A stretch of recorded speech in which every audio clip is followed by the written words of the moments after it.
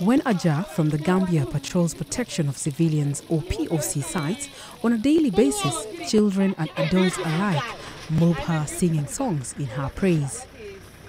Nyagua Nyagua, Yori Yori, South Sudani, Yori Yori, Nyagua Nyagua, Yori Yori, mangoliya, Yori Yori. Beautiful girl, Yori Yori. They sing as they trail her everywhere she goes, sometimes holding her hand. I started working with these people in the POC, building trust, buying biscuits for these children, telling them the truth that is in me, not giving them lies, not giving them hope on anything. So now they said, we'll give you a name, a Sudanese name. And I asked them, what is that Sudanese name? They said, Nyagua. And I asked them, what is the meaning of Nyagua? They said, Nyagua is a good girl, a clean-hearted girl, and a beautiful girl. So that's why they call you Nyagua. Says Aja Ndey Mbye during one of her visits to protection of civilian site that is home to close to over 39,000 displaced and is located in South Sudan's capital, Juba. On a typical day, Aja visits the POC site manager's office and is briefed on going over a 24-hour period. She recently followed up on a domestic violence issue between a couple who fought each other bitterly in the POC site. A house visit at a couple's home to help resolve differences revealed that the couple were not at home. They had left to seek help from a close family. Return visits always yield fruitful conversations and amicable solutions. The visits are always in a company of camp managers. Culprits are sometimes asked to report as community centers where several desks are available to sit at to discuss and resolve matters. Doreen Mazumba Malambo from Zambia is another female police officer. She joined the mission in South Sudan in April 2016.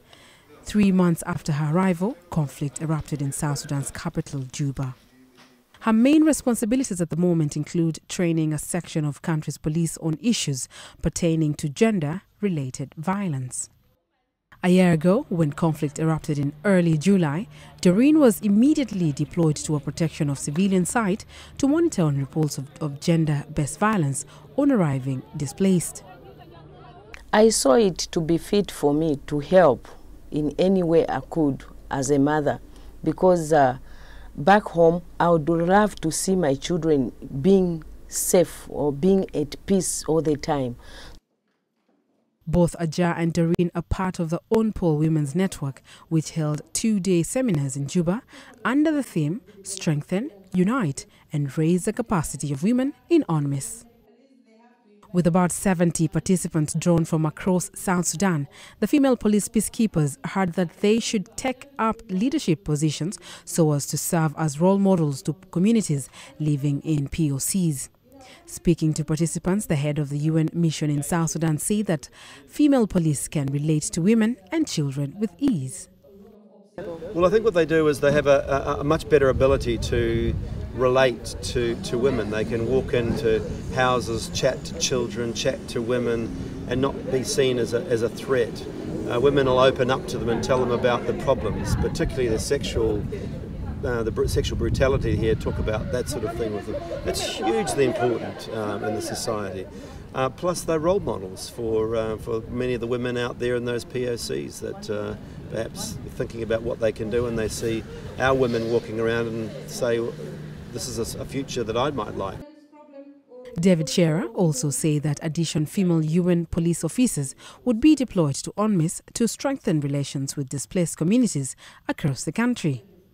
Speaking on the first day of the event, the Undersecretary in the Ministry of Gender, Child and Social Welfare, Esther Ikere, shone a line on how the conflict has affected women in South Sudan. I give them a general overview of what is happening with regard to sexual and gender-based violence, because we know very well that sexual and gender-based violence is at crisis level in South Sudan because of the shortcomings in the judicial system. But at the same time, conflict-related sexual violence is also predominant in conflict-affected states. And UNPOL police are there every time and then in those conflict-affected states. If they're not aware about the situation, they don't know the magnitude of the problem, then they will not be in position to address it. As both Doreen and Aja continue to take on the challenge of assisting South Sudan's struggling populations, their work with displaced communities could continue to earn them more praise and songs, as Aja has heard when the displaced sing Nyagua Nyagua every time they see her.